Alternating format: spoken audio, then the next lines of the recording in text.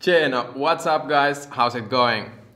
Today I wanted to talk about A/B testing. Now you got A, you got B, but which one of these is better? So in order for us to figure that out, we need to test. And we need a tool which we can do these tests with. Now there's a lot of tools out there already, but all of these are quite expensive and some of them might lack some features.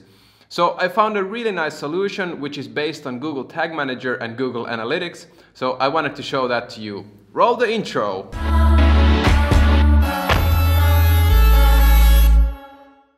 So what is A/B testing? Now the concept is really simple. When you're doing features for a website, you're always making assumptions and guesses as to what will work for your users. But there's also a way of testing out your new feature versus the old one by making an A/B test out of them. So you basically show your variation to 50% of the users and the other 50% will get the original one. And you have this test running until you have enough data and then you can analyze that and see which one actually performed better during that time. So what do you need to get started? Well, the first one is you need a website.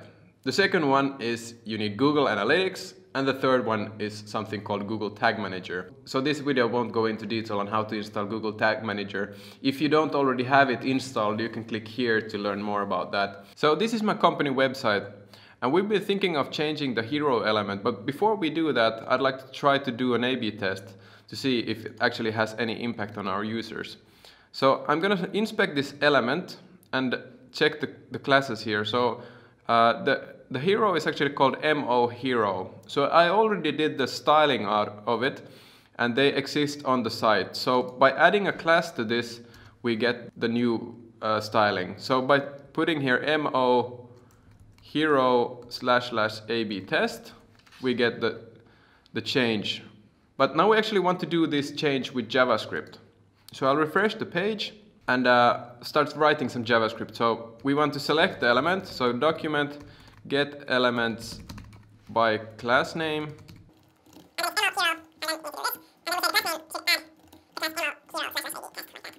All right, let's run that code and see what's happened. All right, exactly what we want. We notice also that the Monday logo is white, so we want to change that at the same time. So we'll do almost the same thing with the logo to change the source out of it. Perfect, so that's the A/B test we're now going to do. So now we just need to have a tool for us to do it. So the next thing is to do the actual A/B test. We're going to base our A/B test out of the NextWeb's solution. So in this article, they're explaining how they use Google Tag Manager for A/B testing. And I definitely recommend you to read this whole article, it's really good. And they've also been as kind as to put their whole solution on GitHub for us to use. So here's the project, and as you can see, here's the A/B testing JS file. Let's just put it in raw so we can copy it. And then we're going to head into Google Tag Manager. So the first thing we're going to do is create a new tag. Click the new button, the tag configuration, and this is actually going to be custom HTML. So the whole script is going to be wrapped into script tags. So you can write those in here, script, then we take the whole script like this and copy paste it in here. Now this script does quite a lot of interesting stuff. Most of it has to do with writing a cookie and reading the cookie so that the user always gets the same variation. Now the part we are going to be focusing on is this part from line 58. So the first thing we're going to change is the prefix. So we're going to name this hero test. And we're also going to put our code in here. So this is the code that's going to be executed for our variation. So let's copy paste that from our website. Let's put it in here like that. And that's it. That you don't need to do any more modifications to this. Next part is to make a trigger. So when is this A/B test going to be fired? So let's create a trigger for that. Let's click here. And as you can see, we don't already have a trigger which will be fired if the user comes to the main page. So we're going to do one of those. So click the plus sign. Let's choose a trigger. So this is actually going to be a page view. And it's not going to be on all pages, but instead only on the main page. So we click the some page views. We put the page path contains and then just slash like that. And then we can name this trigger page view like this. so we know which one of it is. Actually, you can't rename it just slash, so we just say main page, page view main page. All right. So now we have a trigger and we can save this whole tag. But first, we of course need to name it. So we're just gonna say A/B test hero save. So we actually made a mistake on purpose. So now I want to try to debug this to see what mistake we made. So from here you can actually access the preview and debug mode. So let's click on that. And then we're presented with a fault in our code. So it says we don't have the random number variable defined. So let's do that. Variables can be found from here. And let's create a new variable. Now this is actually a built-in variable, so we can just click the configure and we should find the random number from here. There it is. So just enable it and there you go. So let's try to do the preview again and see how it works. Perfect, it works like a charm. So now that we've entered the preview mode, we can actually go to the website to see the actual modification. So let's do that. Refresh the page and see what happens. All right, we have the normal hero over here, but as we're now in the preview mode, you can see we get the Google Tag Manager console. And as expected, we now have the A/B test modification here. And let's see what kind of data is being pushed into here. So this is actually the information that is being pushed to the data layer. And you can actually see now here that the event action is hero test 00. So this means now that we're in the original variation. And if we refresh this, you can also notice that nothing's changed. We're exactly in the 00 variation. So what's happened now is that the script has written a cookie, and we can actually go into the console and check if the cookie exists. So we go to cookies, and here it is. So we have the hero test cookie and it says value 0. So we can now actually delete this cookie to see if we go into the other variation. So I delete it and refresh and let's see. Yep, we're now in the other variation. So if we check the cookies again, you can see we're in the 1.1 variation. So everything's working perfectly. The A/B test is now live on this debug mode. So we're now in the situation where we have the test running on our website, but the data isn't going anywhere.